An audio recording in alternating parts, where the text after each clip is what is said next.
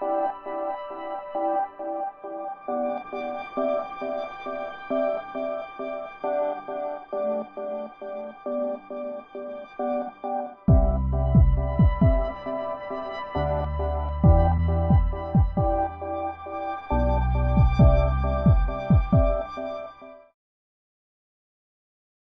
afternoon.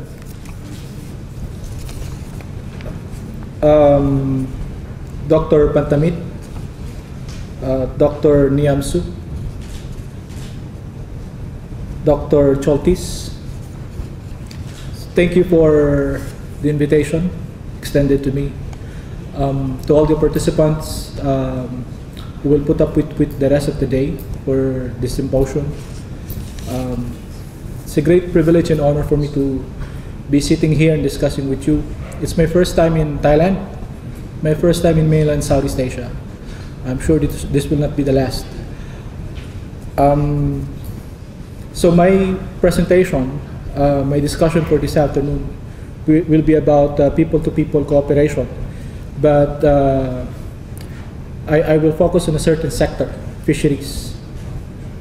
So this work is based on earlier work done by my senior colleague, Assistant Professor Daisy C, and I. We are both looking into maritime issues. I worked in government before on maritime issues. I had been working with maritime issues after my stint in government as an academic and as a consultant on maritime related issues, mostly security, but recently also working at resource issues. So this is the outline of my presentation. So I will start with providing the context, and then I will look into the challenges for artisanal fishermen. So these are fishers who are small scale compared to the large ocean-going, sea-going, offshore fishing, which I will also in a bit discuss later. And then third, I would look at the openings for people-to-people cooperation in the fishery sector. These openings that can possibly help small-scale or artisanal fishermen. And then finally, I look into proposed actions. My presentation will largely be, of course, drawn from Philippine perspectives, but of course, in the course of the implementation of the actions, we will also be looking at regional cooperation, especially with neighboring ASEAN countries. So if we look at the context, we see that East Asian countries are among the world's largest consumers as well as producers of fisheries products. However, despite of this sector being booming, benefiting a lot, big industry fishing interests, the small-scale artisanal fishermen remain at the bottom. And in the Philippines, artisanal fishermen, small-scale fishermen, remain among the poorest of the poor. So they remain on the fringes of society. So developing programs to target small-scale fishermen to improve their living conditions is always one of the core priority programs. In any poverty alleviation programs, there will always be a segment that will try to target this sector of society, the small-scale fishermen. And then people-to-people cooperation is important, but we're not discounting, of course, the critical role of the state as the facilitator, as the enabler. So the people-to-people cooperation, in a way, functions as a complement or as a push for a greater state-to-state cooperation that can help improve the lot of artisanal fishers. So I look at market forces, and I look at state-to-state cooperation as essential ingredients, essential elements in trying to improve the lot of artisanal fishermen. So we see that there's high fish consumption. East Asia averages about 30 to 60 kilograms of fish protein per capita. And we could count several East Asian countries as among the world's largest distant fishing states, meaning these are countries that venture farther out into the sea. They go to Western Pacific, they go to as far as Atlantic to fish. And this includes countries like China, Japan, Korea, Taiwan, and the Philippines. So we have fishing fleets that scour the 7 seas to get the fish back home, process it. Some of them gets to be consumed at home, some of them gets to be exported abroad. And there's also a high fisheries trade in the region. So there's a lot of export-import intra-region. Except for China, most Northeast Asian countries are net fish importers, meaning that Japan may be fishing abroad, but most of it gets to be consumed at home. Very little gets to be exported. However, in the case of Southeast Asia, the picture is quite different. We still have surplus producers like Thailand and Vietnam. So some of the fish that gets to be fished by these countries some of them end up in the export market. And regionally, many countries in Southeast Asia are also members of existing regional fisheries management organizations. So these are intergovernmental bodies made to regulate fishing, especially in the high seas. And then there's also existence of bilateral fisheries agreement. Now, I cited this market forces and this existing sovereign, this existing platforms for cooperation as avenues that can possibly help artisanal fishers. So here we look at countries like China, Thailand, Vietnam in the list of major exporters and importers of fisheries products. Importer side, we have Japan, China, we'll see Korea and Hong Kong. So these are some of the regional fisheries management organizations. So if you look at the world seas, it's divided into several RFMOs. The goal is to make sure that there's sustainable harvest of fisheries resources, especially in the high seas. So here we would see that the WCPFC, or the West and Central Pacific Fisheries Commission, in terms of area, I mean the whole of the seas of as far as the coastal Asia, and of course it includes the whole of the insular Southeast Asia, are part of the WCPFC. So there is a regulation in terms of the quantity of fish that can be acceptable for harvest in any given year, and member states of this RFMO agree, and then they allocate quota.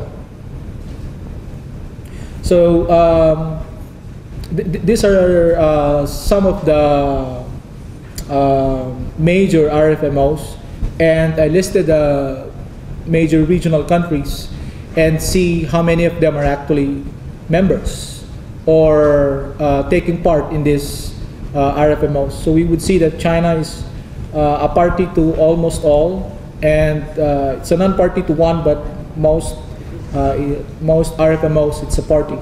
So we would see that Thailand and the Philippines are also very active as parties to RFMOs.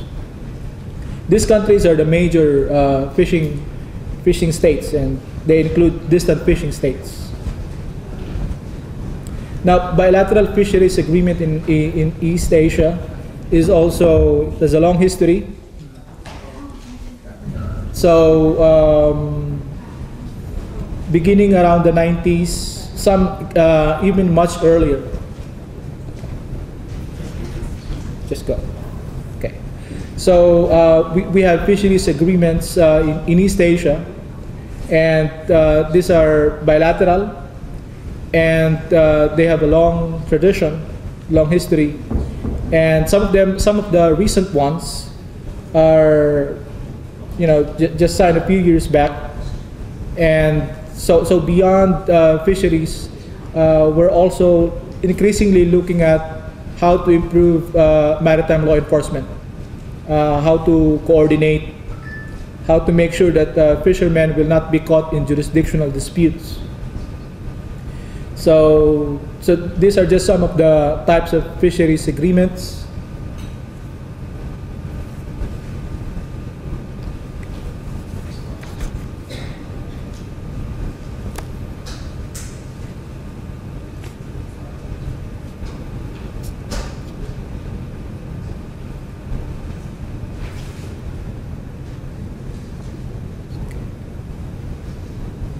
Okay. So I think my presentation is there, so you can just go over it. So these are the types of the fisheries agreements. So you can go over it. Now I would. Okay, thank you. So I will now proceed with the second point, which are the challenges for artisanal fishers. So of course, the problem about dwindling fish stocks, especially in coastal waters, forcing many of small-scale fishermen to venture farther out into the sea. But when they do that, of course, they encounter a lot of problems in the process. So there's a huge demand for fisheries. You know, as we mentioned in the first part, in the region, there's a huge demand for fish protein. So this makes competition for harvesting these resources, especially for commercial and offshore fishing companies, big fishing fleets. The small-scale fishermen are unable to compete with them because of resource constraints. They don't have fishing vessels that are bigger, sturdier, to go farther out into the sea, especially during bad weather. And of course, the fishing gear, the fuel that you need to sustain fishing in the high seas for like a week or months. So they are disadvantaged in terms of competition with the bigger fishing fleets. And there's also lack of state support, and there's poor organization. In the Philippines, there are very few. We have very good big commercial fishing interests. They're quite represented, but this kind of organizational resources are absent among small-scale or artisanal fishers. So we could see the wide gap between how organized and how financially capable big corporate offshore fishing interests are, and when you look at the case for artisanal fishers. So the disparity is really huge. And of course, recently, of course, we have these issues about certain traditional fishing grounds like Scarborough Shoal being the subject of jurisdictional disputes, in this case with China. So fishermen end up being denied access to a traditional fishing ground that the generations before them had been, they've been going to that to access it for fisheries. So now I will move to the third part, which is looking at the openings for people-to-people cooperation.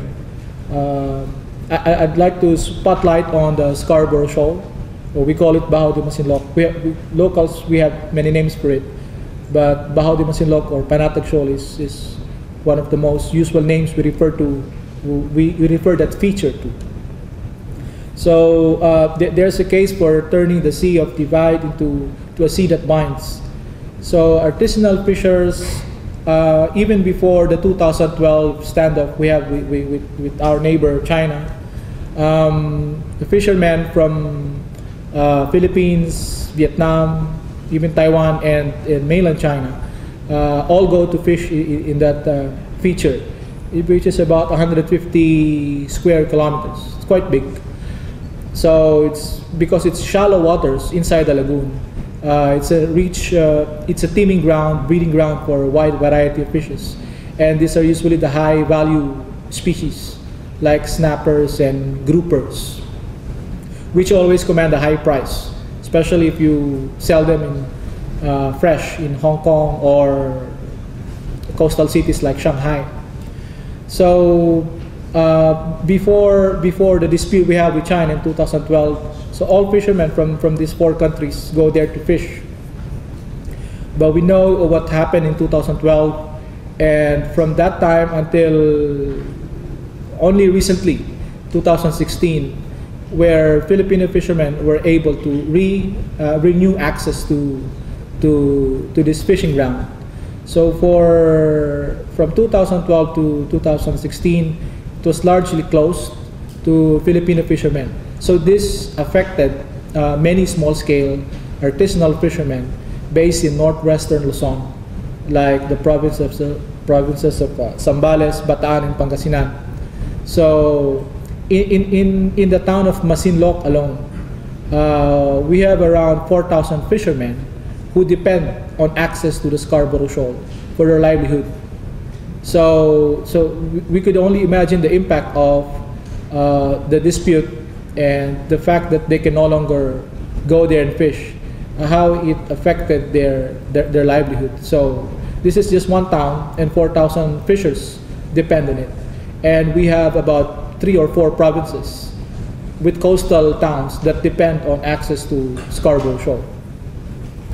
So in 2016, there's an award that was made by the arbitration, and it says that the Scarborough Shoal is actually, it was affirmed that it was a traditional fishing ground, not only for Filipino fishermen, but also for fishermen from China and Vietnam. So I think that this provides an opening for cooperation, not only between Philippines and China, but also with Vietnam and also possibly with other countries, you know.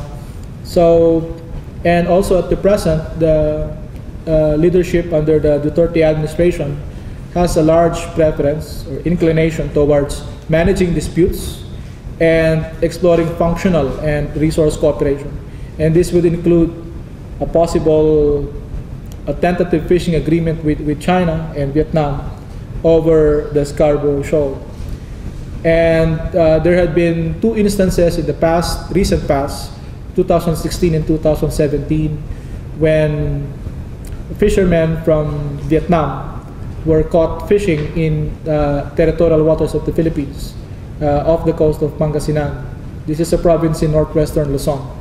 So instead of pressing charges on them and seizing their catch and seizing their boat, what our president did was to personally make sure that they will be able to go back to their home country and all charges against them will be withdrawn. So again, this shows that the preference of the government to try to not make a big issue out of a fishing incident. And of course, there are existing regional bodies like Southeast Asia Fisheries Development Center, which is based in Bangkok. So it's an intergovernmental organization that promotes fishing as well as aquaculture.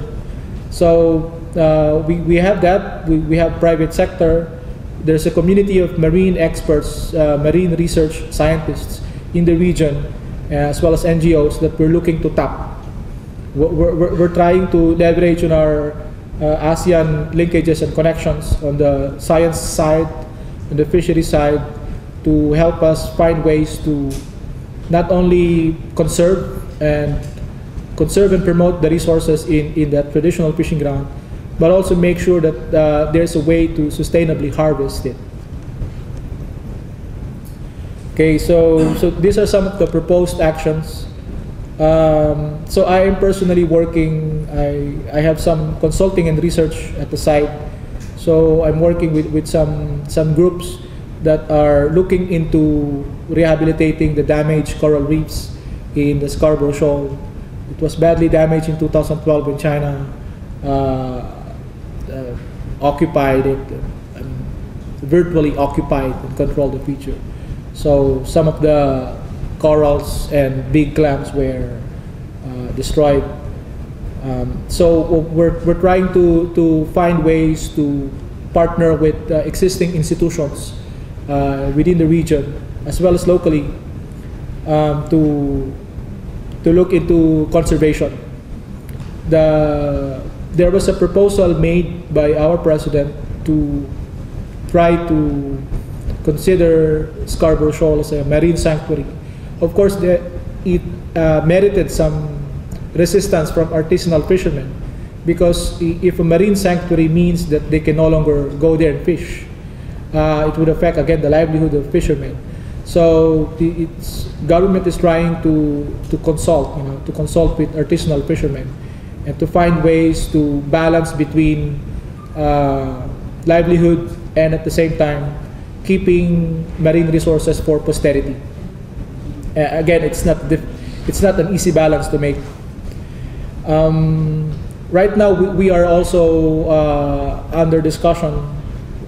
We have a tentative fisheries agreement with China, and part of the agreement is with our coast guards, Philippine and Chinese coast guards, coming to terms with some basic. We now have set up a hotline communications. So that means that incidents at the sea, including our fishermen, they will be communicated on the ground immediately before they became a diplomatic crisis. So we're trying to manage disputes so that the fishermen, the small-scale fishermen, who are largely unaware of these diplomatic disputes, their livelihood will be spared, will be largely unaffected. And then there's a proposal to organize our fishermen, especially those dependent on the Scarborough Shoal for fishing. So the goal is to organize them and to find ways to offer them alternative sources of livelihood, so that during the fishing season, fishing season in Scarborough Shoal, they can still sustain themselves and their family. So we're looking at private sector to provide capital, seed capital and training for aquaculture and fish farming and alternative sources of livelihood related to fisheries, especially so that their inability to access the fishing ground in Scarborough Shoal during the off-fishing season will not be it will not create much of an adverse effect on their families and on the coastal communities dependent on the Scarborough Shoal. And I understand that countries like Thailand and Vietnam have developed very good technologies in terms of aquaculture, and we're hoping to also look into best practices that we can bring at home, and try to provide this kind of training and technologies to fishermen, artisanal fishermen in the area. So these are some of the conclusions that we made. So people-to-people cooperation is very important. However, again, as I mentioned earlier, the role of governments, to jumpstart, to kickstart the process of people-to-people cooperation is very important. And then we have, of course, other players like private sector, NGOs. So this kind of communities, the communities of scholars, of scientists, of fisheries experts, they can actually help in addressing this problem, trying to help artisanal fishermen. So their role is very important. And there is a sense of optimism now that with the present leadership in the Philippines, which is seen as more pragmatic, seen as more results-oriented, can have more impact in trying to advance, the interest of small-scale fishermen, and make sure that in any political or sovereign disputes with neighbors, they will be the last group of people that will suffer. I will end there, and I will welcome your questions. Thank you.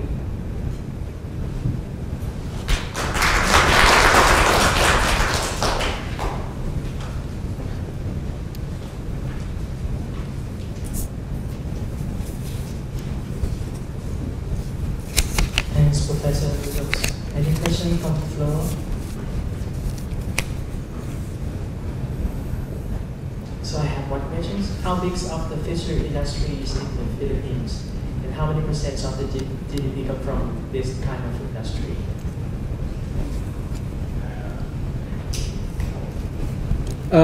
Agriculture traditionally is a strong contributor to our economy, but improvement in other sectors like services, especially services, and then manufacturing is picked up.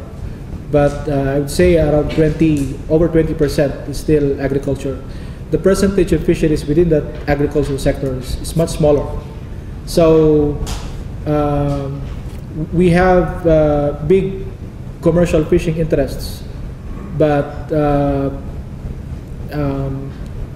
their contribution is not much. But if you look at how many people depend on small-scale fishing, it's a lot. We are a maritime country, an archipelagic country of about 7,107 islands. So in every coastal community, you would see fishermen, many of them small-scale, many of them artisanal fishermen. So they still use traditional forms of fishing. So they don't harvest much. They don't get to store them. They don't get to export them. So it's usually for just their personal consumption, and whatever little excess they sell to the market. But so it's very community-based, small scale, that census people tend not to capture. So sometimes they won't reflect on the data. But again, in one town, we have around 4,000 fishermen fishing on just this feature in Scarborough Shoal. So I would imagine it would be by the hundreds of thousands if we got every coastal community with fishermen.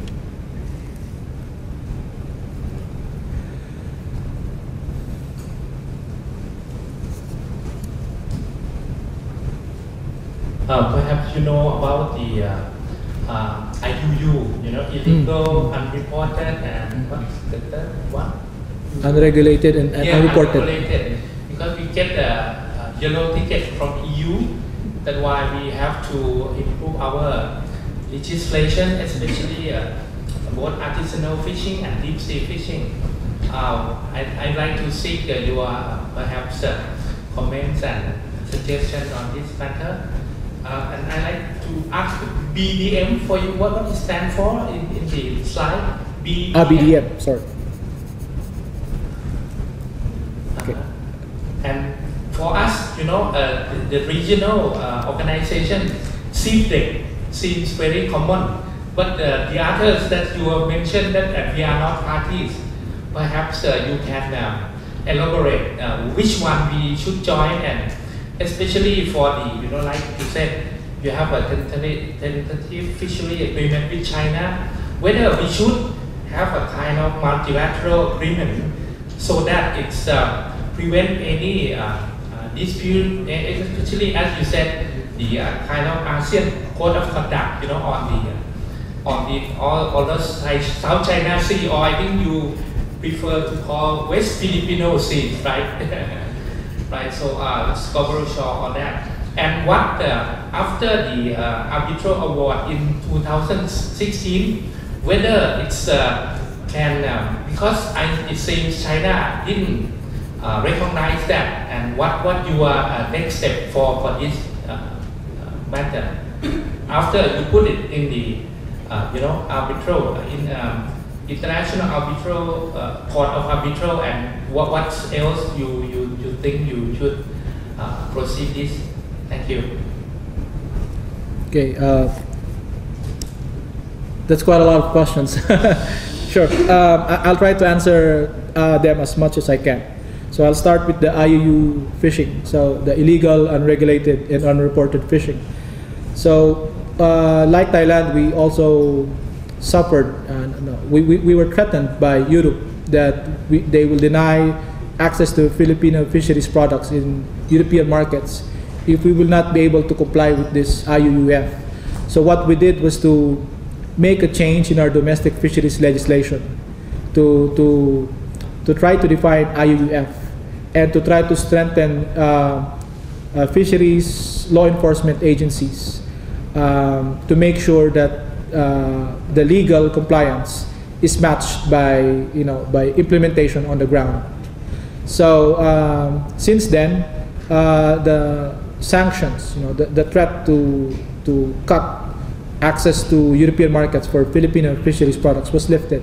So we were able to resume export to Europe. The BDM is Bajo de Masinloc. So it means, it's a Spanish term, but in English it would mean like Lower Masinloc. So Masinloc is a town. It's a municipality in Zambales. Zambales is a province. So Scarborough Shoal, internationally known as Scarborough Shoal, we call it locally Bajo de Masinloc, but the local people there call it Carboro or Panatag Shoal. Panatag means peaceful, because the waters outside the shoal is, because this is already like 124 nautical miles from land. So during times of bad weather, the waves can really be high, like 3 or 4 meters high. But if you went inside the lagoon, it's still calm and still. So that's why the name goes Panatag, which is peaceful or calm. So there are many local names for it, but internationally it's Scarborough Shoal. Officially we call it Bajo de Masinloc, BDM. Now in relation to RFMOs, so this slide shows that Thailand is actually a party to one, but not party to the rest. This doesn't mean that Thailand is not fishing in these areas. So, but if they fish, it may have consequences for Thai fishing companies, because if they are not party to these fishing conventions, then if their fishing fleets run into problems, members of the RFMOs, can raise this issue with Thailand. Like, we are complying. If you agree with the RFMO, there's a set of guidelines that you have to tell your fishing fleets, to comply, and of course you cannot deny others from fishing, especially these are high seas areas. But if they will not comply and others are complying, then other member states will raise this matter with Thailand.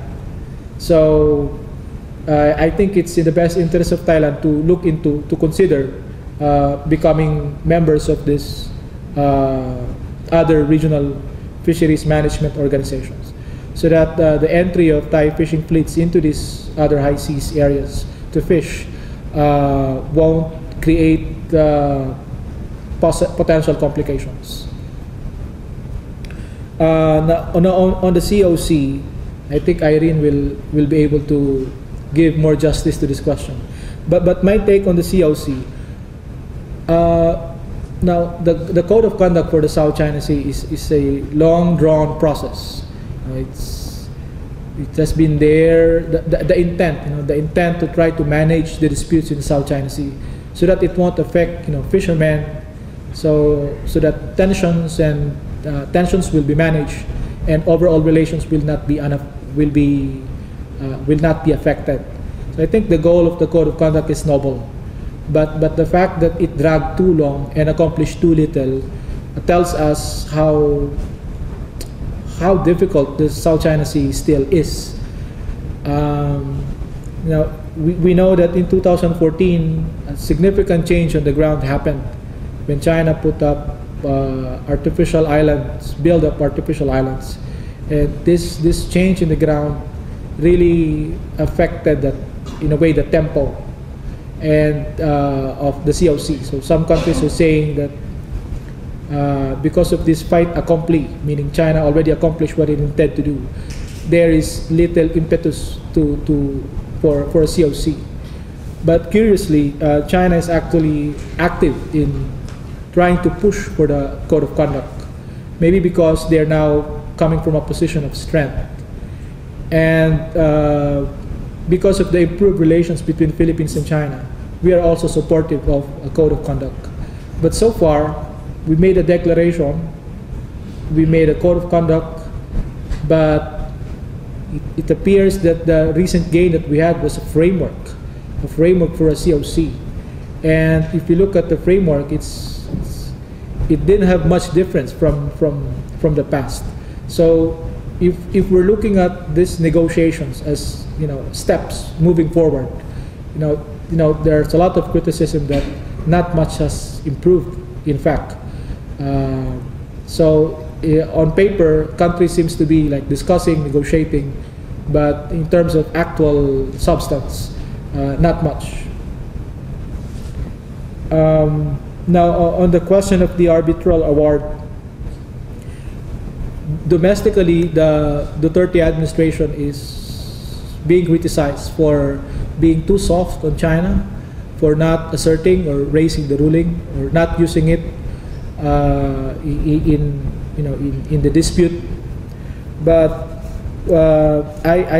my opinion is that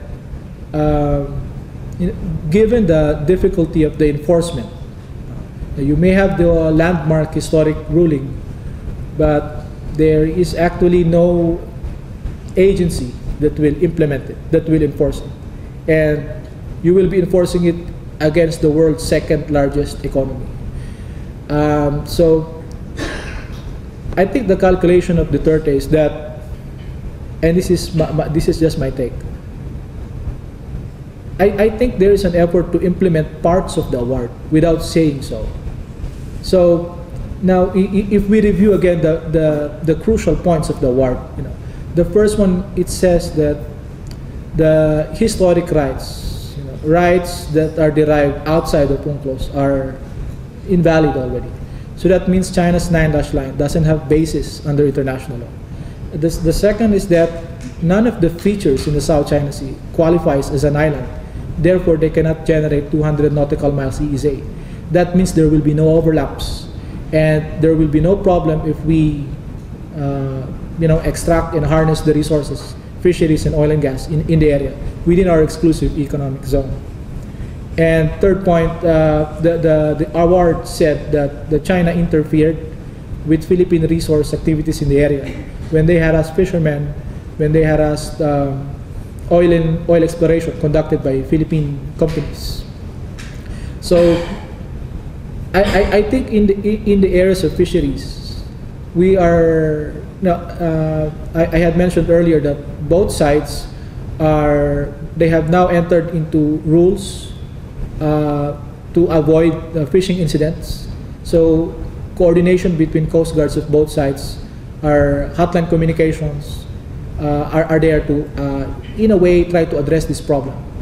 And two, after the state visit of our president in October 2016 to Beijing, days after that, Filipino fishermen were able to go to Scarborough Shoal again to fish. Initially, we were able to fish outside the fringes of the shoal, but later on, we were able to enter inside the lagoon. So the Filipino fishermen are able to fish again in the Scarborough Shoal. And this brought relief to many small-scale fishermen. So, and I think third, there has not been any major incident involving, Chinese interference in our activities in the Kalayaan. We call it Kalayaan Islands, internationally known as Spratleys. So we have people living there. We have fishermen, fishing there. So we never had any incident with China recently. Of course, there was one or two incidents where involving fishing. But on the main, from October of 2016 up until this day, most of these incidents, a couple of incidents, they have been managed very well. So I think the part of the arbitral award that says about resource rights of the Philippines and telling China not to interfere with the exercise of those rights, I think they are being, in a way, enforced. But of course, we're not saying that China is doing it because they're complying. Maybe China has a way of, China is saying that it's allowing all of these things to happen out of their own goodwill. Now, we let them do how they communicate with their domestic public. But as far as we're concerned, these efforts show that we are in some way moving forward with enforcement. But we're trying not to cry out loud and say that hey, we got China complying with the award. We're trying to provide a graceful and honorable, face-saving way for China to comply, without actually legally complying. Again, it's difficult. So we have that on the fishery side. We were able to resume fishing. We had very few incidents related to fishing, and those incidents, wherever they prop up, they are easily managed. The next big thing on resources is the proposed joint development. So presently, both sides are considering a framework that will allow joint exploration, and if resources prove that if they are considerable, commercially viable resources, then the likely progression is development. I mean, extraction of those resources. But we have constitutional requirements. We have constitutional constraints from the Philippine side, and there's pressure that the award makes it difficult for us to partner with China, because the award is very clear that there's no contest. It's within the exclusive economic zone of the Philippines, and allowing China to take part in any joint development in our EEZ is like acquiescing or acknowledging China's rights, which was already invalidated by the ruling. So the difficult part there is that the president wants to ensure energy security, wants to ensure resource access for Filipino fishermen. Unlike Malaysia, Indonesia, or Vietnam, Philippines is more than 95% dependent on foreign energy for our energy requirements. And we will, Brunei is a major exporter. So among our neighbors in insular Southeast Asia, we are actually the only one not endowed much with hydrocarbon resources. So we have to import a lot. And the few fields, the few operating fields on where we get oil and gas, most of them are clustered in the West Philippine Sea, in the disputed area. We have a big natural gas field, we call it Malampaya. Now that gas field supplies about 40% of the energy requirements of Luzon, our biggest island. So our biggest island, where our capital city is located, is dependent on one field called Malampaya, which is based in West Philippine Sea, being disputed by China. And that field will be exhausted in about 5 to 7 years. So we will understand why Duterte is trying to, he only has like 4 more years in power. So if he has to make big decisions, he has to do it in the next 3 to 4 years. Otherwise, the remainder of his 5 to 6 years, he will be a lame duck president. So if he has to make decisions, the window is closing fast. So he has to make this in his this year, up until the 4th year. Otherwise, it will be very difficult for him to push for any measure to actually extract resources there. And while we have the award, the enforcement is difficult. And any effort to unilaterally extract resources there will, of course, merit consternation or adverse reaction on the part of China. We try to attract big players like ExxonMobil, Shell,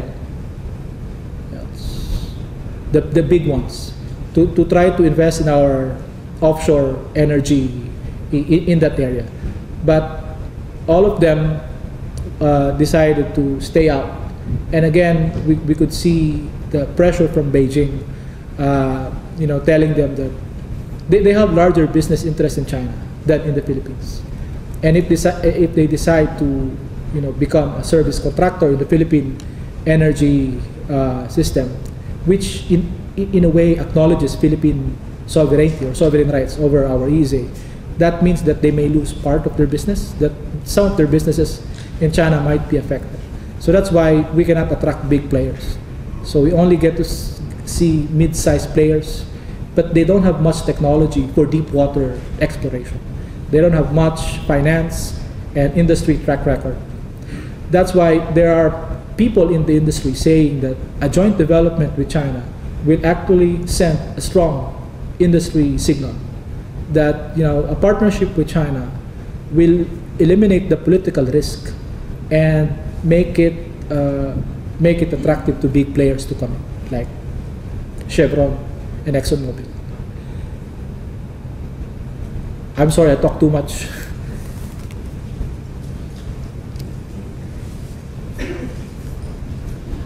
Thank you for your presentation. I have a quick question. Since the rise of President Duterte, we have seen that Philippine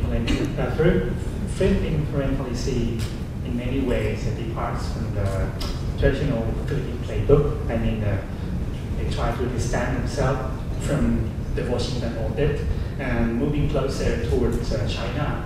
So my question is, will this be a long-term trend for the country? I mean, after Duterte, what will happen? This is my question. Thank you. The most difficult questions are the questions that are really outside the topic discussed. Yeah, I understand. I worry about the swings in Philippine foreign policy. During the time of former President Arroyo, we were also in a way close to China, and then we had a sharp swing against China when the new leadership change came about. And now again, with the new administration, we seem to be again veering away from the West and more to Asia, more to China, for instance, as well as Russia. I think over the years, Philippines, unlike the rest of Southeast Asia, I would argue that Philippines is in a way the most Western-oriented among Southeast Asian states, with the exception of Singapore. But I don't know. But I think that's changing. That's changing. The changing dynamics of U.S.-China relations. The fact that China continues to rise economically, while U.S. some say hit already a plateau and is already in decline. So if you are a leader of a Southeast Asian country and you see all of your neighbors expanding relations with China economically, despite issues, Indonesia, Malaysia, Brunei are also claimants, including Vietnam, in the South China Sea. But then again, they have good relations with China. So the lesson that you can draw there is that you need not resolve the disputes to have good relations with China. I mean, you can have good neighborly relations with China without surrendering your position or your claims. So I think slowly, recent Philippine administrations are realizing that we have to find a way to compartmentalize the dispute so that it won't affect the larger scope of the relations. I mean, Philippine-China relations is larger than speck of rocks or waters. I mean, they're important, but we should not allow them to be the front driver in the relations. So I think we're moving more towards towards that kind of approach, managing disputes so that we can expand relations with China.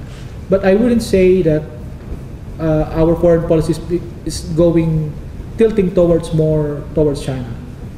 I think it's more Asian than actually China. In the 2 years of the President Duterte's administration, he has yet to make a visit to a Western capital. I heard there are invitations for him to visit Washington. He already declined the invitation to go to Canberra. So it's very unusual for a Filipino leader, a Filipino president, not to make a visit to U.S., especially in his first 100 days in office, in his first year in office. It's something of a tradition, it's something like a must.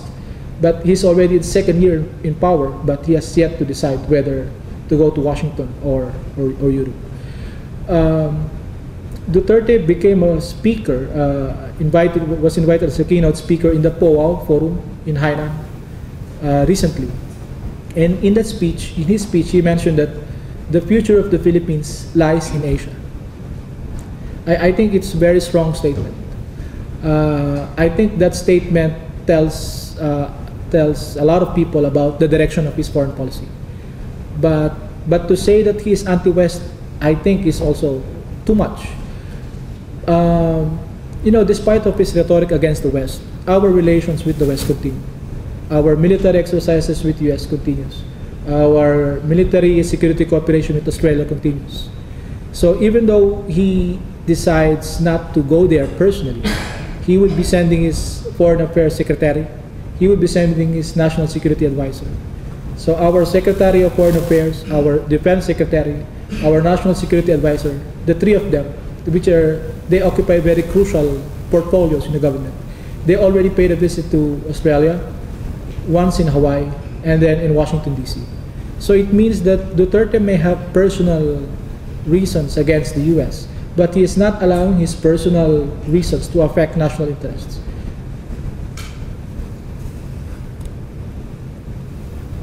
Okay, thank you very much, Professor Lucio.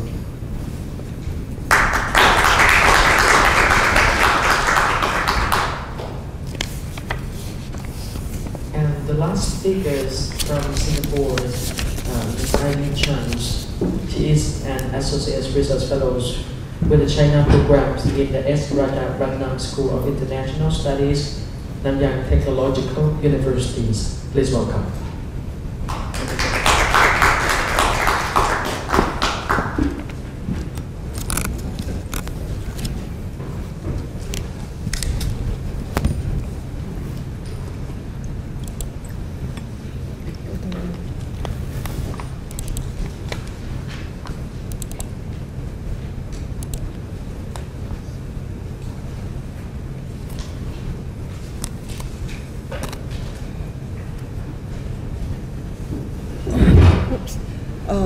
Good afternoon, everybody. I'm Irene Chan from Singapore, the S. Rajaratnam School of International Studies.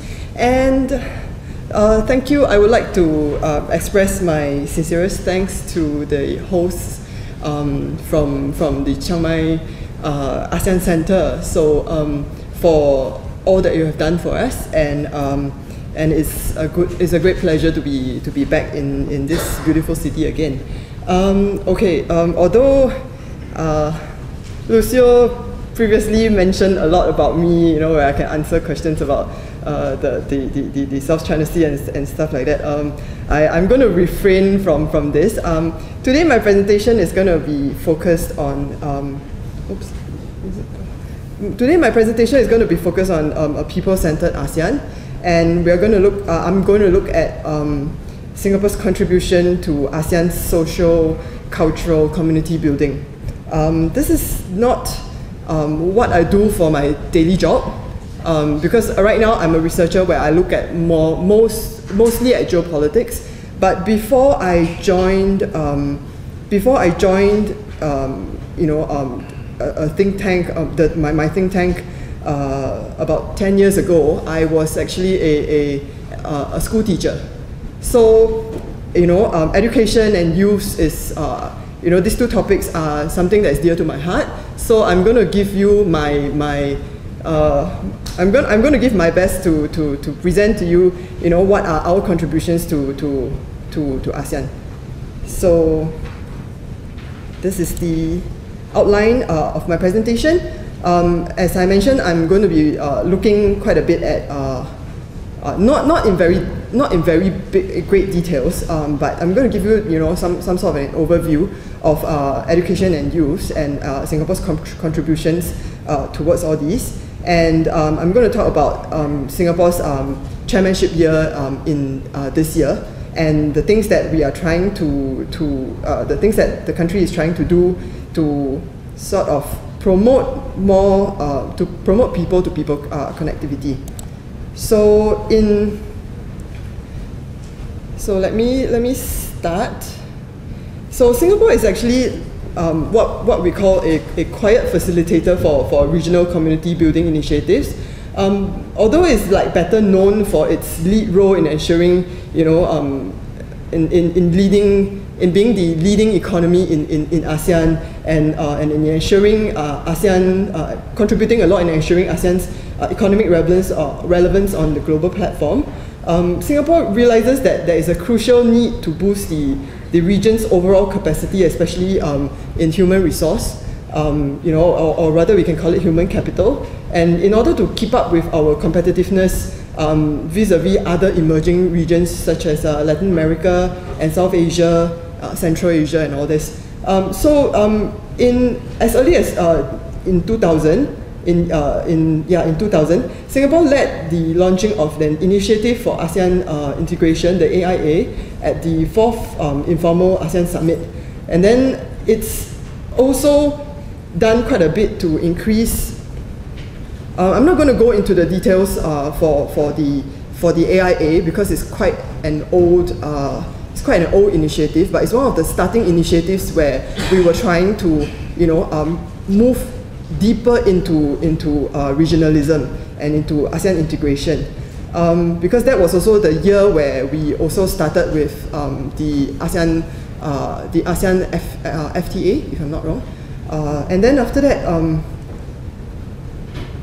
where I will go about talking is, Singapore actually does quite a bit to provide ASEAN scholarships for the younger the youths in ASEAN.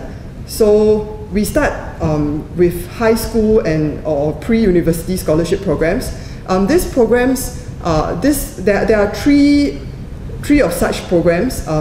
The first program would be the first program is the longest program, is the 6-year program, where you start at age 13 and we start at age 13 and then you progress all the way until you are age 19 before you will end your education in Singapore with a GCE A level, which is offered by which is a standard examination offered by the Cambridge University. So basically we offer this, and then for those older teenagers, we have the 4-year program when they come in at 15-year-old, which is a secondary 3. Then they start studying all the way until the junior college level, and then after that, then we have the 18-year-olds who will come in just to study pre-university entrance, and then you get the A levels and you go into university. So at the university level, the universities in Singapore, particularly my university, the NTU, we offer ASEAN undergraduate scholarships as well. So basically, a lot of my friends, my peers, benefited from this, and I have friends who basically spend half of their growing adult life since 13 years old all the way until now in Singapore, because they have benefited from this program, from all these programs. However, there's a catch. The scholarship is not free, meaning you have to sort of be committed to spend at least 6 years or even longer in service, in employment in Singapore. So that would, so basically that would give you, then you will contribute back to the Singapore economy in that way. So it doesn't matter what you work as, which industry. The Singapore government doesn't dictate which industry you go to. But I think most of the time, you have to fulfill that minimum period. And I have friends who are doing that as well. But then again, all these things come presents a challenge to Singapore, because at this stage, people are complaining about this kind of cross-border supply in the form of mobility of the natural person. They're complaining that it's leading to a brain drain in our neighboring countries, because most of the people who get educated in Singapore want to stay, because as compared to going home to the rest of Southeast Asian countries, you don't earn as much, It's not as when it comes to standard of living and all that, it's not as comfortable, because they are used to certain ways of living in Singapore. So it leads to some form of a brain drain for the rest of the Southeast Asian countries, but it also leads to domestic dissatisfaction, because the government will say, because the people will say that the government is importing all these people to come in and compete, and Singaporeans bear in mind, all these scholarships are not offered for Singaporeans. As in, locals don't get these. I mean, locals have other forms of scholarships which are not easy to get. Yeah. So this in turn creates a bit of social, political, domestic pressure on the government. Then after that, I'm going to continue on with other forms of contribution that Singapore has been giving, not on a high profile, because perhaps the funding is a bit smaller as compared to what the Chinese are giving, or what the Japanese are giving, but nevertheless these are still very much in existence. One of them is the Singapore Cooperation Program. This program is administered by the Ministry of Foreign Affairs, and mainly for government officials from other countries, especially in the developing world. So usually they provide technical assistance and human resource development, and they have about 30 international and local partners.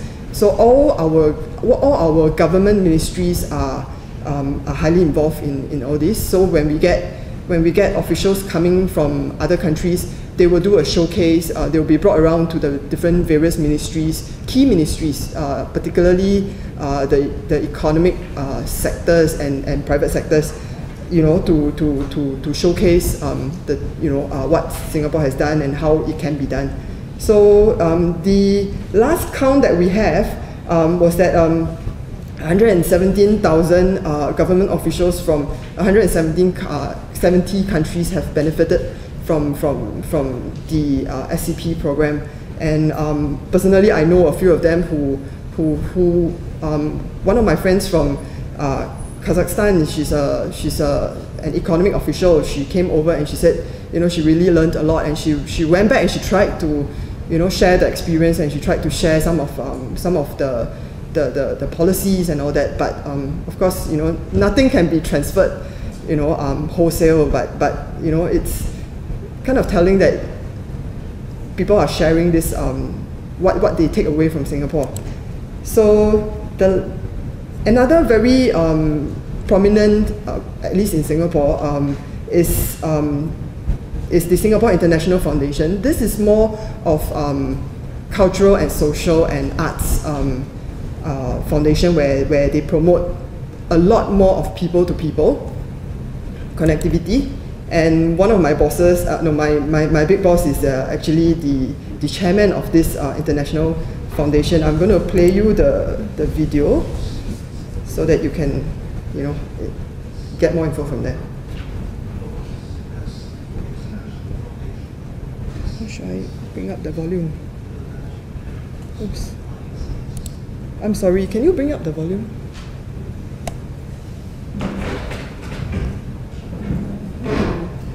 How do you bring up the volume? It's a bit soft. Oh!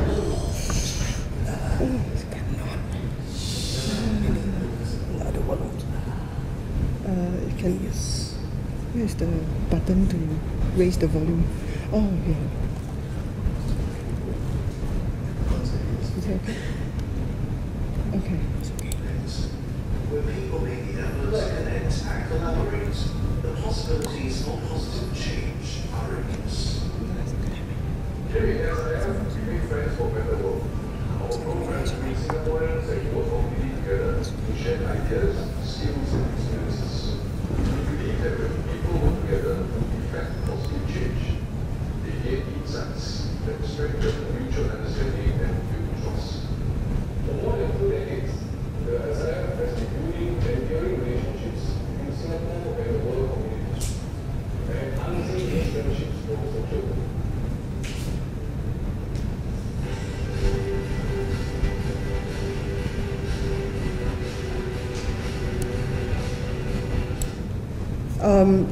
Because I'm running a bit out of time, so I'm just going to stop there. But if you are very interested in the work that the SIF does, I would encourage you to go to their website, and they have more information on the various programs that they do. It ranges from water purification for poorer villages in Cambodia, all the way to arts promotion, teaching children how to draw, how to use art to express themselves, and how to use art to foster a community.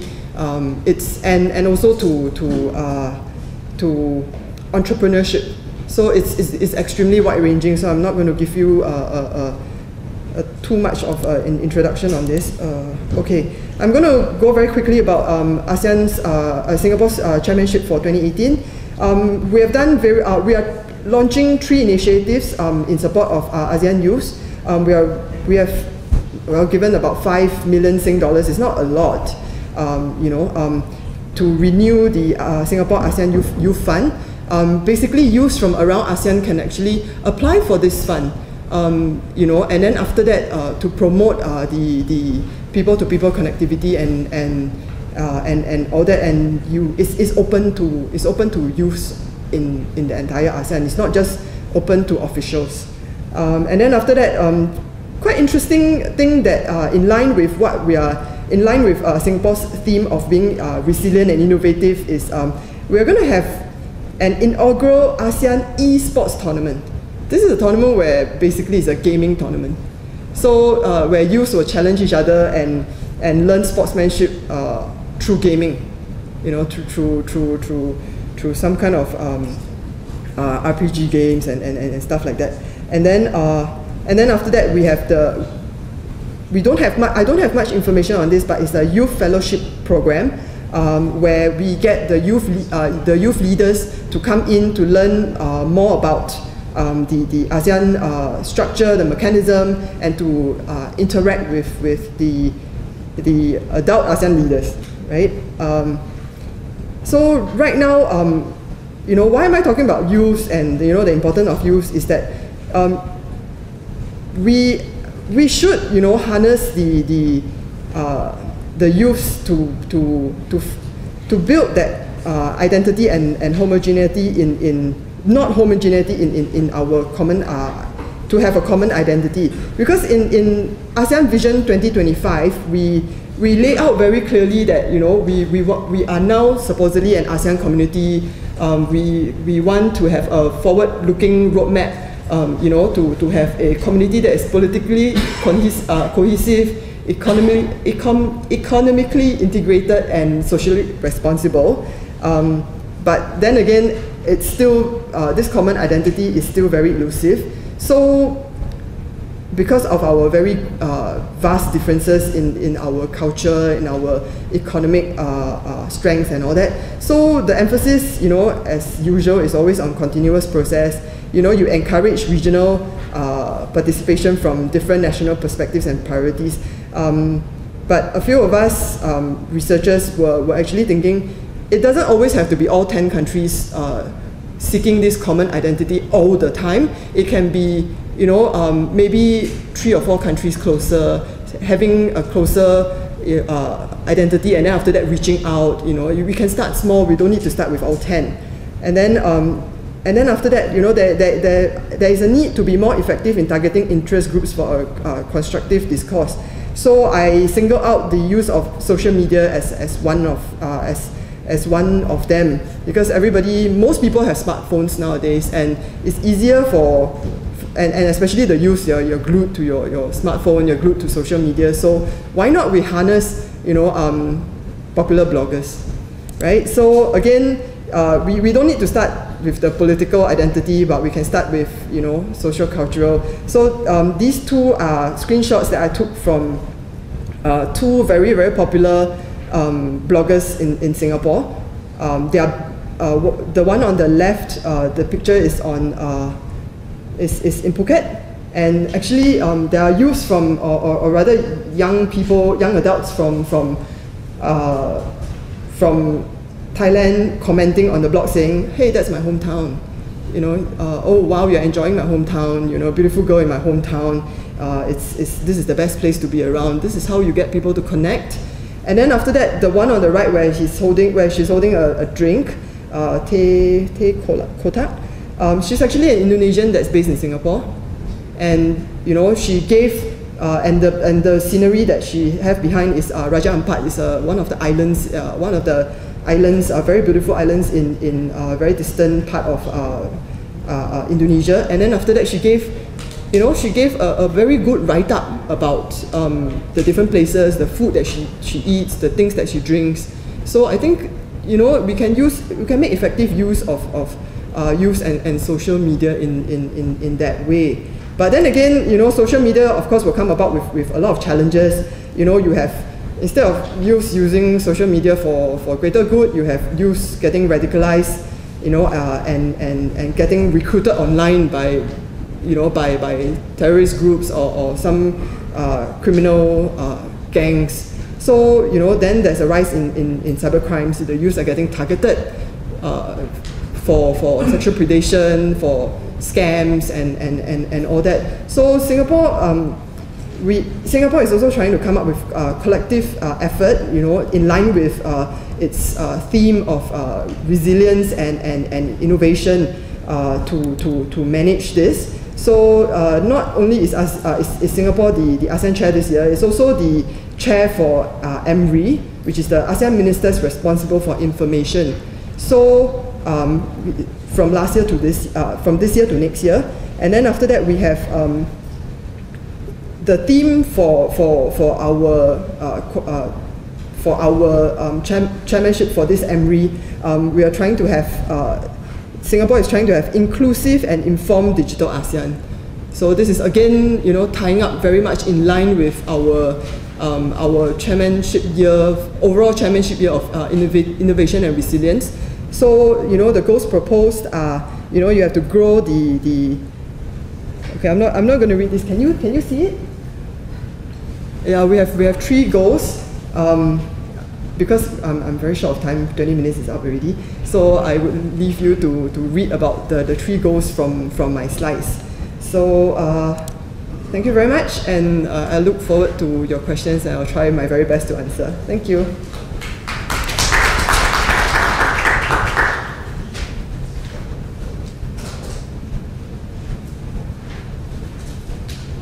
Thank you, Irene. And now I come to the floor for the questions from the participants.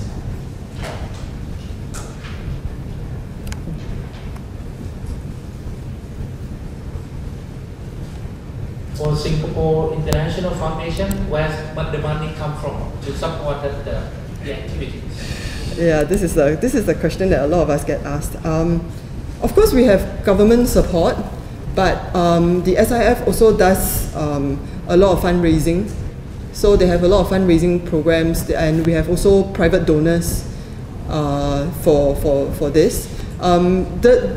The main thing about SIF when it was first set up was that it was supposed to mainly reach out to Singaporeans overseas. But as we reach out, as the government, top down reaching out to Singaporeans overseas, we begin to discover that, Singaporeans are overseas doing volunteer work or staying in certain local communities and helping out and all that. So they decided to have, sort of switch and also have yet another dimension to support some of these Singaporeans that are, doing really good projects for social good in around the region or around the world.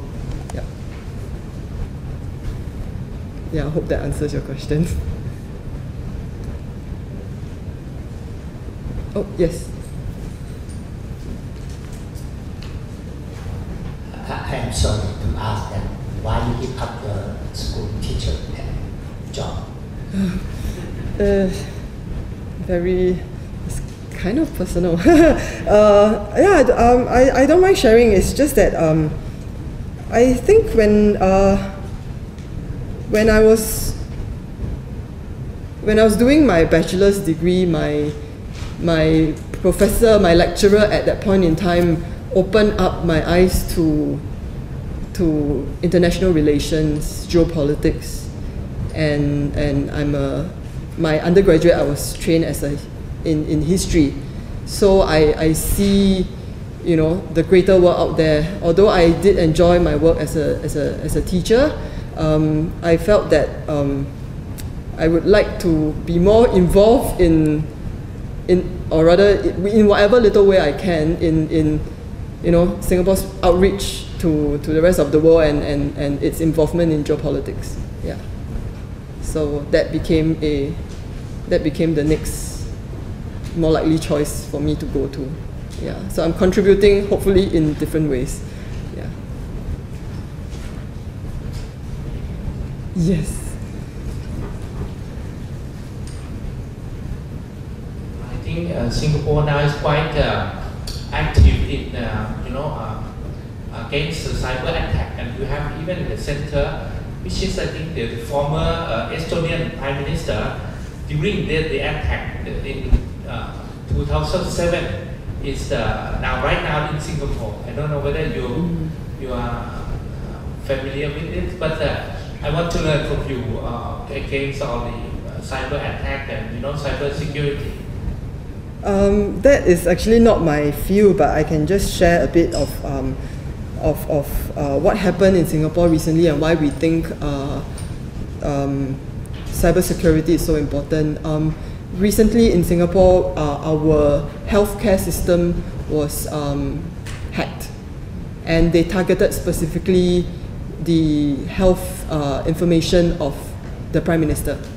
So when I mean health records, I mean the kind of treatment, the kind of medication, and his health condition. So basically, such information was stolen.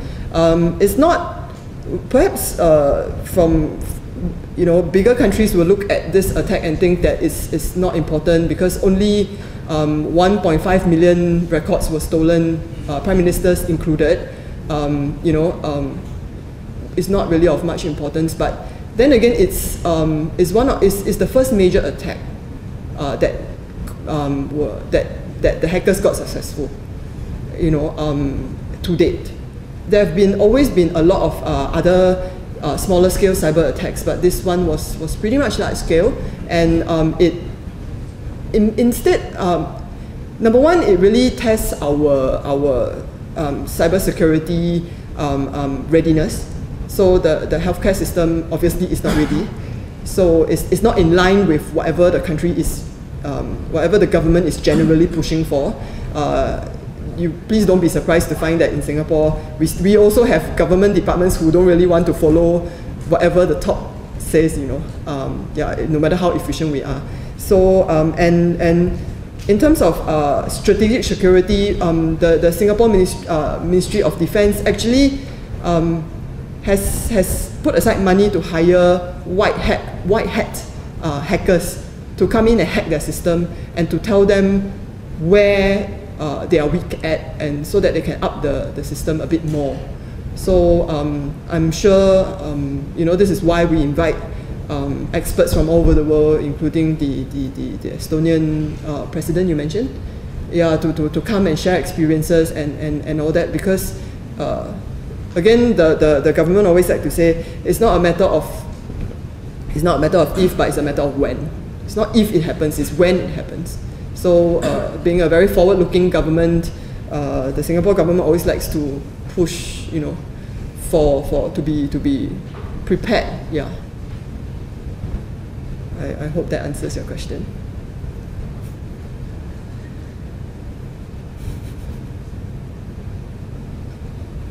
Any more questions?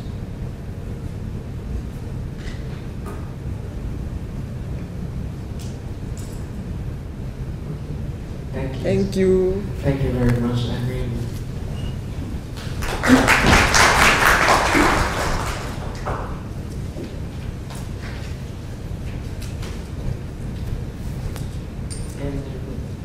And the aims of this symposium, I would like to invite Professor Isid to conclude today's symposium, please.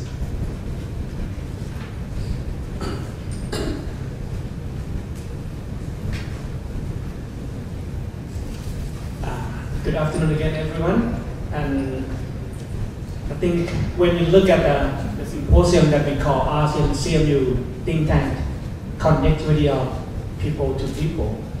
So we listen for the three experts. One as a director from the AUN this morning. So it's impressed me and think about the way that people in ASEAN in these regions can bring together more than just like the economic cooperations. We have another things that we can learn a lot from exchange the cultures, And the thing that we call people to people also make us to think in the way that not only the paper, only the agenda that we wrote on the on the paper, like I mentioned. So when I first saw 4 scholars yesterday, actually we had taught something else beyond our the 4 people presentations. But it made me think that wow, this is the first time that I have friends from below ASEAN as a think tank level. Even one of them that we have met before in China. And the fishery industry in the Philippines, and also the agenda that from 2 countries of Brunei and also Malaysia is proposed. And it made me have some golden sentence that remind me that our center have to move forward by bringing more dimensions. Even we stay in the north, but like Irene mentioned, it's not every 10 countries have to stay on the same panel. Even Dr. Darwin asked, why we have just 9 countries? But sometimes we don't need to have just 9 or 10, because Director Chotit just mentioned that 5 students from Thailand can perform one show. And it makes more connectivity and shows that the common, like identity of the 5 students from Thailand. So last but not least, I would like to say thank you very much to everyone. Abby also give us such mentions about the dialogues of Brunei economy, and it made me have to think harder that, wow, we have just 600 and also 600 million people in this region. But the thing that we had questions for about the environmental problem that happened in Laos. What about the investment that we have to be careful about, like the pros and the cons. So this thing can make me stop having this kind of symposium and dialogue in alternative ways. So please allow me to give some excuse and we make some mistake about the platform, but don't make me wrong that we want to make our regions into the way of like connectivity. So we start from people to people. So it's the time for me to say thank you very much for everyone and have a wonderful Friday. So TGIF. So we still have a coffee outside before you step out. So have a safe trip back home. Thank you very much.